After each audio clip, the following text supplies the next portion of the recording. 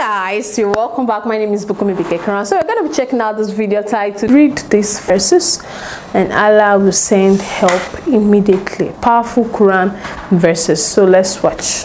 No human being lives a Jannah on earth. You might think a person does when you see him or her with something that you don't have. But the reality is that every single human being without exception is struggling in some fashion, form or manner. Every one of us is being tested. That's what life is about. So there are certain verses that we should memorize and use so that we can insha'Allah ta'ala overcome these struggles. First verse, all of you know it. It's a rule that we should all memorize. فَإِنَّ مَعَ الْعُسْرِ يُسْرًا. Allah never sends down a difficulty, except that along with the difficulty, there is a yusr, an ease. The meaning here, the same difficulty Allah sends down, He will send down multiple ease. So, if you are struggling financially, Allah is saying, don't worry, your health will be good. If you have a health issue, Allah is saying, you have loving family. If you have a family problem, Allah is saying, society is at peace. In other words, whatever difficulty you are facing, Allah is saying, I'm going to give you multiple ease that will make other aspects easy for you, even as you struggle with this difficulty. The second verse that we should remind ourselves of is, لا يكلف الله نفسا إلا وسعها. No soul is going to be burdened with more than what it can bear.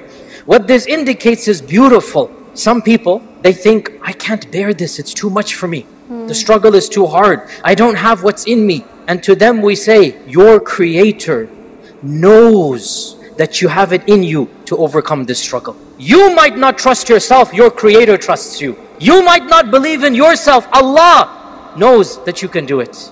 لا يكلف الله نفسا إلا وسعها. Allah knows you have the strength, you have the courage, you have the fortitude, you have the iman. Allah knows you have the inner capacity and the external will to overcome this issue. That's why you're facing it. So trust in Allah, because Allah is trusting in you, in the sense here that Allah knows you can do it. Never does a calamity happen to a believer. Never does a tragedy occur to a believer, except that at the end of the tragedy or the calamity, the believer is the victor. The mu'min, the believer, is never a loser. The third verse of optimism, one of the most powerful verses of optimism when we're facing a calamity or a tragedy.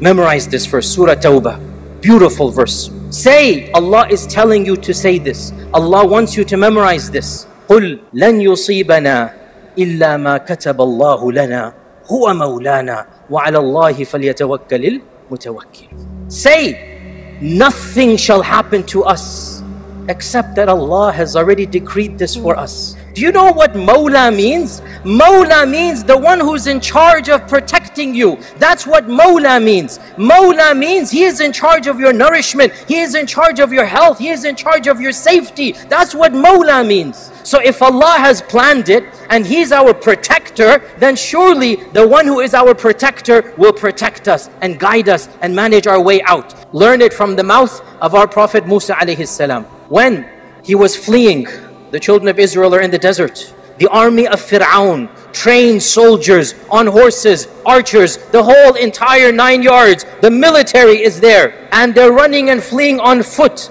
And they get to the Red Sea. And what do the Bani Israel say? The Bani Israel, they don't have that iman. Inna lamudrakun. Khalas, we're gone. Fir'aun's gonna catch us up. We're gonna die. What did Musa say? Memorize it and then use it. Kalla inna ma'iya rabbi sayahdeen. I have Allah. How can I possibly lose? Allah is with me. Inna ma'iya rabbi. My Lord will find a way out for me.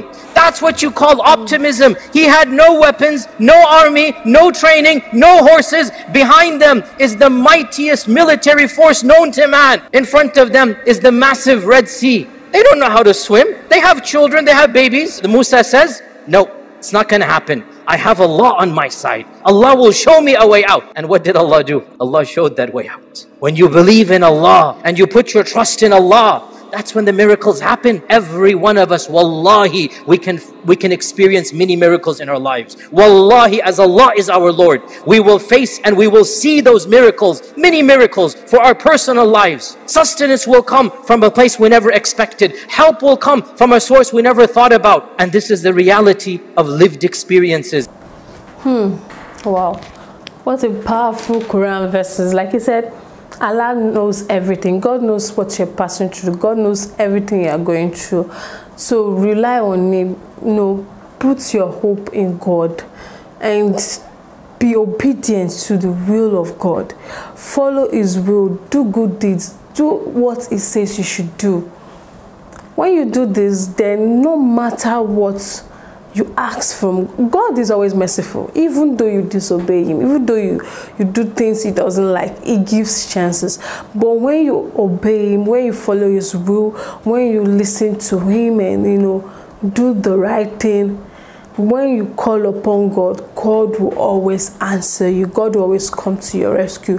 God will always bless you more than your expectation. So you have to do the right thing at the right time. You know, that's the most important thing. Like you heard what this man said in the video. He's just trying to motivate us, encourage us that don't lose hope. It might be tough, things might be rough, it might look as if God is not there, or God is not doing what you want, or God is not, you know, listening to your prayers, but He is always there with us. He knows what we want. He knows what we need. But He can only give us what we want at His own perfect time. So wait for His time. Don't rush. That's the important thing. Thank you so much for watching. Don't forget to smash that subscribe button for more. Like, share, and comment. I'll see you in the next one.